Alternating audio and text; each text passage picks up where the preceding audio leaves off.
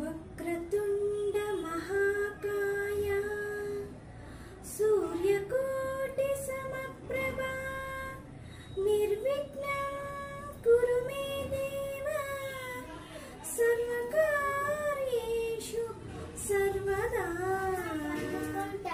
సర్వకార్యేషు సర్వదా. Hello viewers, how are you? Welcome to my channel multi task ideas. నేను Divyasri. Viewers అందరికీ వినాయక చవితి శుభాకాంక్షలు. ముందుగా మనం ఏ పని మొదలు పెట్టాలన్నా మొదటి పూజ అందుకునే దేవుడు గణనాథుడు. గణనాథుడు, వినాయకుడు, గణేశుడు, ఏకదంతుడు, వక్రతుండు, మూషిక వాహనుడు, గౌరీతనయుడు, ఇలా ఎన్నో పేర్లు ఉన్నాయి వినాయకునికి. ఈ వినాయక చవితి రోజు అందరూ చక్కగా పూజలు చేసుకొని తింటారు కదా. చక్కగా నైవేద్యాలు కూడా రకరకాల నైవేద్యాలు పెట్టి తింటారు. వినాయకునికి ఎంతో ఇష్టమైన ఉండ్రాళ్ళు, పాల తాలికలు, మోదకాలు, ఇలా డిఫరెంట్గా కుడుములు, ఇలా ఎన్నో నైవేద్యాలు ఉన్నాయి. నేను మా ఇంట్లో వినాయకుని కోసం 2 నైవేద్యాలు ప్రిపేర్ చేశాను. ఆ నైవేద్యాలు ఏంటో మీరే చూసేయండి. ఈరోజు నేను వినాయక చవితికి 2 నైవేద్యాలు ప్రిపేర్ చేస్తున్నాను. అందులో ఒకటి రైస్తో స్వీట్ చలివిడి చేస్తున్నాను, ఇంకొకటి పెసరపప్పుతో వడపప్పు చేసి నైవేద్యంగా పెడుతున్నాను. ఈ చలివిడి కోసం నేను ఒక 1 అవర్ రైస్ నానబెట్టి ఫ్యాన్ గాలి కింద పెట్టాను. ఇలా ఆరినాయి. ఇప్పుడు ఈ రైస్ని మెత్తగా పౌడర్ చేసి పెట్టుకోవాలి. అలాగే పెసరపప్పును కూడా ఒక 1 అవర్ ముందు నానబెట్టి పెట్టాను. ఈ పెసరపప్పులోకి సాల్ట్, క్యారెట్, కొత్తిమీర యాడ్ చేసి వడపప్పు లాగా చేస్తాను. ఈ చలిమిడి కోసం నేను బెల్లాన్ని మెత్తగా స్మాష్ చేసి పెట్టుకున్నాను. ఇందులోకి ఇలాచి కూడా యాడ్ చేశాను. ఇప్పుడు ఇలా ఇంగ్రీడియంట్స్ అన్నీ రెడీగా పెట్టుకున్నాం కదా. ప్రొసీజర్ ఎలాగో చూద్దాం. ముందుగా వడపప్పు కోసం ఇలా నానబెట్టిన పెసరపప్పుని ఒక బౌల్లోకి తీసుకున్నాను.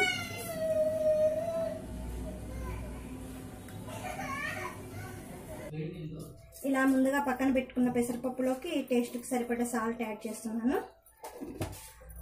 అలాగే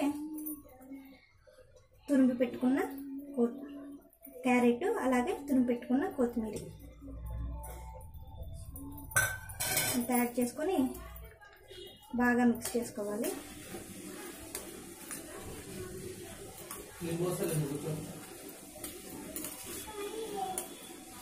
నైవేద్యానికి వడపప్పు రెడీ అయినట్టే. ఒక నైవేద్యం రెడీ అయింది కదా. ఇప్పుడు చలిమిడి ఎలా ప్రిపేర్ చేసుకోవాలో చూద్దాం.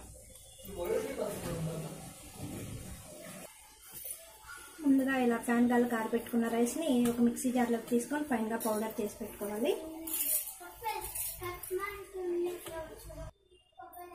ఇలా ఫైన్గా పౌడర్ చేసి పెట్టుకోవాలి. వాటర్ ఏం యాడ్ చేయకూడదు.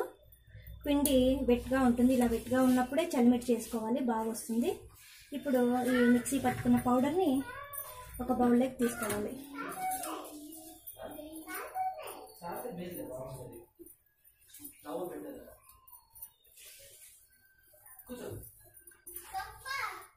ఇలా ఒక బౌల్లోకి తీసుకొని పక్కన పెట్టుకోవాలి. ముందుగా స్మాష్ చేసుకున్న జాగరిని కూడా రోంత మెత్తగా మిక్సీ పట్టుకోవాలి. జాగరిని కూడా ఇలా ఫైన్గా మిక్సీ పట్టుకోవాలి. ఇప్పుడు ఈ జాగరిని ముందుగా మిక్సీ పట్టుకున్న ఈ రైస్ ఫ్లోర్లోకి యాడ్ చేస్తూ చలివిడిలాగా మెత్తగా మిక్స్ చేసుకోవాలి. ఈ చలివిడిలోకి నేను కొంచెం ఎండు కొబ్బరిని కానీ మిక్సీ పట్టు పెట్టుకున్నాను. ఎండు కొబ్బరి అయినా యూజ్ చేసుకోవచ్చు, మీకు అందుబాటులో ఉంటే పచ్చి కొబ్బరి అయినా యూజ్ చేసుకోవచ్చు. ఇప్పుడు వెట్టుగా ఉన్న ఈ రైస్ ఫ్లోర్లోకి ఈ బెల్లంని మనం టేస్ట్కి తగ్గట్టుగా యాడ్ చేస్తూ బాగా మెత్తగా మిక్స్ చేసుకోవాలి. అలాగే ఈ ఎండు కొబ్బరిని దాన్ని యాడ్ చేసేస్తున్నాను. ఇలా బాగా మెత్తగా ఈ చలివిడిని బాగా మెత్తగా ఇట్లా మిక్స్ చేసుకోవాలి. ఇలా బాగా మిక్స్ చేస్తుంటే దీంట్లోకి వాటర్ కానీ మిల్క్ కానీ ఏం యాడ్ చేయాల్సిన అవసరం లేదు.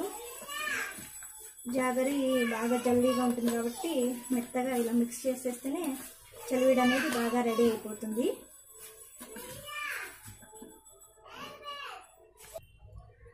చూసారా, చలివిడి రెడీ అయింది. ఈ చలివిడి వినాయక చవితికే కాకుండా మా సైడ్ నాగల చవితికి కూడా పెడతారు. ఇప్పుడు ఈ చలివిడిని ఒక చిన్న బౌల్లోకి తీసుకుంటున్నాను. నైవేద్యం కోసం తీసుకున్నాను. అలాగే ముందుగా ప్రిపేర్ చేసి పెట్టిన వడపప్పు కానీ నైవేద్యం కోసం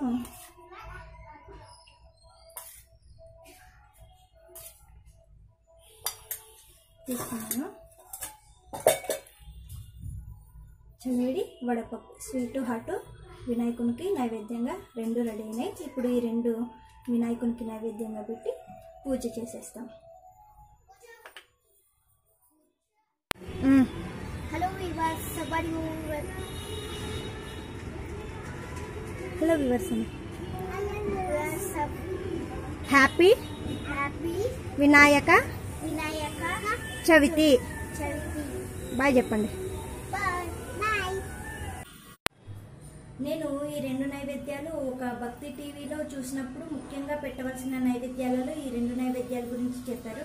అందుకని నేను ఈరోజు వినాయకుని కోసం ఈ రెండు నైవేద్యాలు ప్రిపేర్ చేశాను. అలాగే నేను ఈ వీడియోలో ఒక ముఖ్యమైన స్టోరీ, వినాయకుని స్టోరీ మీతో షేర్ చేసుకోవాలనుకుంటున్నాను.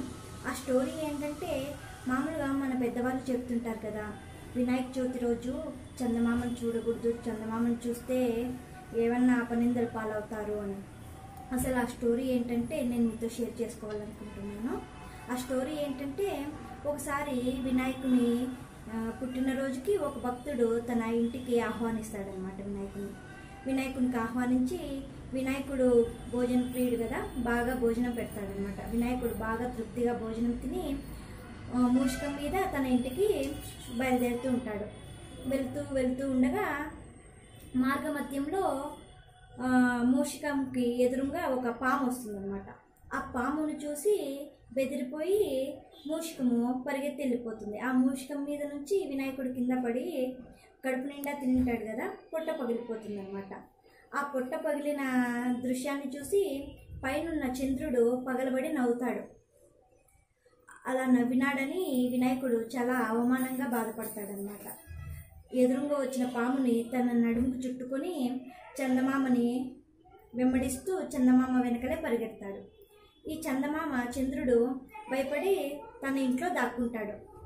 అప్పుడు వినాయకుడు తన ఇంటి ముందు నిలబడి, నువ్వు ఎప్పటికైనా బయటికి రావాల్సిందే కదా, నేను ఇక్కడే ఎదురు చూస్తుంటాను నీ కోసము అని వినాయకుడు తన ఇంటి బయట ఎదురు చూస్తుంటాడు, చంద్రుడు ఎప్పుడు బయటకు వస్తాడా అని. చంద్రుడు బయటికి రాకోకుండా అలానే ఉండిపోతాడు. చంద్రుడు లేకపోతే ఎలా? మనకు సృష్టిలో సూర్యుడు చంద్రుడు పగలు రాత్రి కంపల్సరీ కదా. అలా చంద్రుడు లేకపోతే చాలా ఇబ్బంది అయ్యేసరికి దేవుళ్ళందరూ వస్తారనమాట వినాయకుని దగ్గరికి. వినాయకుని దగ్గరికి వచ్చి, చంద్రుడు చేసినది తప్పే, చంద్రుడిని క్షమించు అని దేవతలందరూ వినాయకుడిని వేడుకుంటారు. అప్పుడు చంద్రుడు వచ్చి వినాయకుని దగ్గర వేడుకుంటాడు, నేను చేసినది తప్పే, నన్ను క్షమించు అని. అప్పుడు వినాయకుడు క్షమిస్తాడు చంద్రుడిని. కానీ చంద్రునికి ఒక శాపం పెడతాడనమాట. ఆ శాపం ఏంటంటే, వినాయక చవితి రోజు నిన్ను ఎవరు చూడకూడదు, నిన్ను ఎవరైనా చూస్తే వాళ్ళు అపనిందల పాలవుతారు అని ఒక శాపం పెడతాడు. నువ్వు ఇన్ని రోజులు ఇంట్లో దాక్కున్నావు బయటికి రాకుండా, అలాంటప్పుడు నిన్ను కానీ ఆ రోజు చూస్తే ప్రతి ఒక్కరూ చూసిన వాళ్ళు అపనిందల పాలవుతారు అని వినాయకుడు చందమామకి ఒక శాపం పెడతారు. అందుకనే మన పెద్దవాళ్ళు వినాయక చవితి రోజు చంద్రుడిని చూడకూడదంటారు. ఈ చంద్రుణ్ణి చూసినందువల్ల శ్రీకృష్ణ భగవానుడు అంతటి వాడికే నీలాపనిందల పాలైనాడు. అది ఎలా అంటే, శ్రీకృష్ణుడు వినాయక చవితి రోజు పాలు తాగుతుంటాడు. చంద్రుని ప్రతిబింబం ఆ పాలల్లో పడుతుందన్నమాట. ఆ పాలల్లో తన ప్రతిబింబాన్ని చూడడం వల్ల శ్రీకృష్ణుడు శమంతకమణిని అపహరించాడు అనే ఒక అపనిందల పాలవుతాడు. అది వేరే స్టోరీ ఉంది.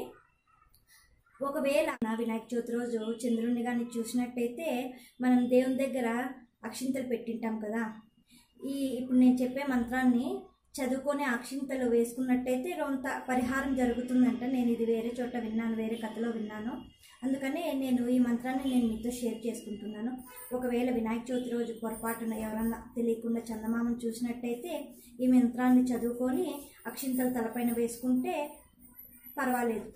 ఆ మంత్రం ఏంటంటే, సింహ ప్రసేన మావదిత్ సింహో జాంబవత హతః ఏషా బాలక మారోధి తవ హ్యేషు శమంతకః. మంత్రం ఇంకొకసారి చెప్తున్నాను. సింహః ప్రసేనమావదిత్ సింహో జాంబవతా హతః ఏషా బాలకమారోధిః తవ హ్యేషు శమంతకః. ఈ మంత్రాన్ని చదువుకొని అక్షింతలు తలపైన వేసుకున్నట్టయితే పర్వాలేదంట కొంచెము. సో ఇదండి స్టోరీ. అందుకోసమనే వినాయక చవితి రోజు చందమామను చూడకూడదంటారు. ఐ హోప్ ఈ స్టోరీ మీకు నచ్చింది అనుకుంటాను. వినాయకుని జననం ఎలా జరిగిందని అందరికీ తెలుసు. ఈ స్టోరీ చాలామందికి తెలియకపోయిండొచ్చు అన్న ఉద్దేశంతో నేను ఈ స్టోరీని మీతో షేర్ చేసుకున్నాను. తెలియని వాళ్ళు తెలిసిన వాళ్ళు తెలియని వాళ్ళకి ఈ స్టోరీ గురించి చెప్పండి. ఇలా చేయకూడదు, వినాయక చవితి రోజు చందమామను చూడకూడదు అనే విషయాన్ని కూడా చాలామందికి తెలిసి తెలియకపోయిండొచ్చు. తెలియకపోతే షేర్ చేయండి. ఐ హోప్ ఈ స్టోరీ మీకు నచ్చింది అనుకుంటాను. వన్స్ అగైన్ వ్యూవర్స్ అందరికీ happy Vinayaka Chavithi. If you like this video, please like, share, comment and don't forget subscribe. Bye.